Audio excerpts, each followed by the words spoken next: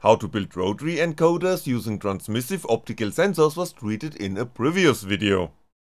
Now I would like to explain the working principle of this simple to build electromechanical encoder. Let's start with this very simple rotary switch composed of a washer and 3 pieces of wire.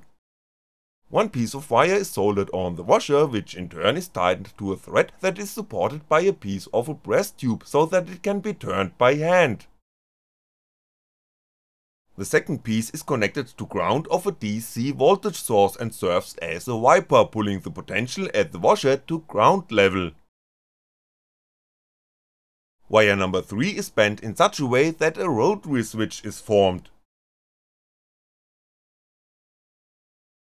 This piece of wire is connected to plus 5V through a 1kΩ resistor so that we get a reading of plus 5V on the multimeter if the switch is open,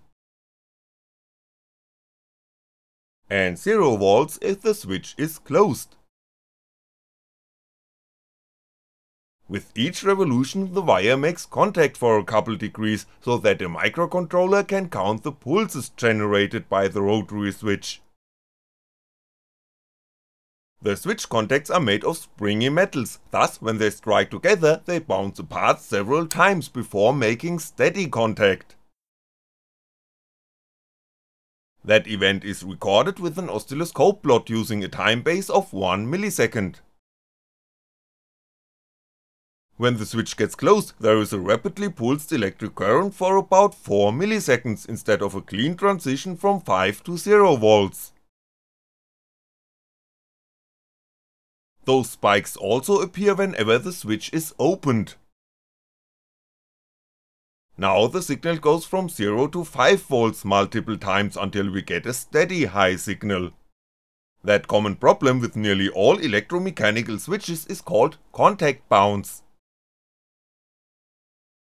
By software we can prevent the microcontroller from treating each pulse caused by the unwanted switch bounces as a sensor event. Only if a signal lasts for at least 50 milliseconds, which is more than 10 times the duration of contact bounce, a transition from low to high or vice versa is treated as switch action. As we can see, the rotary sensor works fine, at least at low rotational speeds. Read more about the drawbacks of electromechanical sensors on the project page.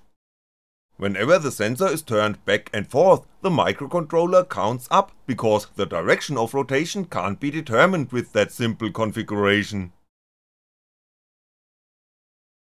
Let's modify the design of the rotary encoder.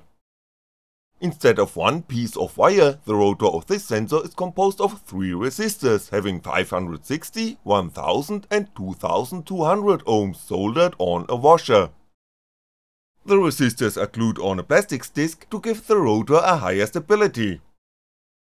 One wiper makes steady contact with the washer, pulling the potential to ground, while the second contact is connected to the plus 5V pin of an Arduino through a 1kΩ resistor. Same as before, we get a reading of 5000mV, thus 5V, whenever the switch is open. If the switch gets closed through the 560Ω resistor, a voltage divider composed of a 1kΩ and a 560Ω resistor at 5V input voltage is formed. In theory we get a voltage drop of 1.79V across the 560Ω resistor. The reading is 1867mV, which is within the observational error.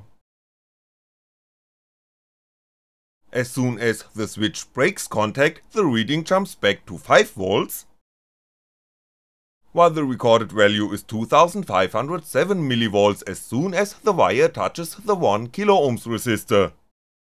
The voltage divider is now composed of 2 1kΩ resistors, by what we get a voltage drop of 2.5V in theory. If opened, the voltage reading is 5000mV again, and when making contact with the 2.2kΩ resistor we get 3445mV. In theory we get an output of 3.44V across a voltage divider composed of a 2.2 and a 1kΩ resistor at 5V input voltage. The voltage reading is done by a microcontroller through an analog to digital converter. Whenever the rotary switch is closed, the reading at the analog input is either 1.79, 2.5 or 3.44 volts in theory. As demonstrated, the readings did never meet the theory, which is why the software accepts an error of plus minus 0.3 volts. Whenever the switch makes contact, the microcontroller can determine what resistor became part of the circuit. After breaking and making contact, the microcontroller can determine if a counterclockwise rotation or a clockwise rotation appeared, or if the sensor was moving back and forth, making contact with the same resistor multiple times. Same as before, contact bounce has to be considered in the software code, and that physical property sets the limit for the rotational speed of the sensor. A full turn is divided into 3 steps.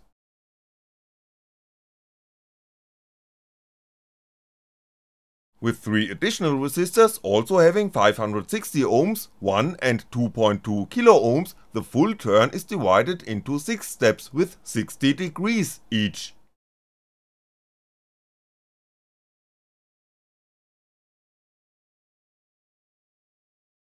You can also use 4 unequal resistor types by what a simple piece of wire is a 0 ohms device. Have a look at the project page to learn more about suitable resistor values for this type of rotary encoder. This disk is composed of 4 different resistor types, dividing a full turn into 8 steps with 45 degrees each. Consider that the maximum rotational speed is decreasing with an increasing number of steps per turn. This rotary encoder is simple to build, the working principle is visible, and it is a device that can be used to teach some base knowledge about voltage dividers. Another advantage is that only one input pin is needed to read the encoder by a microcontroller. I will do some experiments in how to use this sensor in a control circuit soon. Thanks for watching, and I'll be back.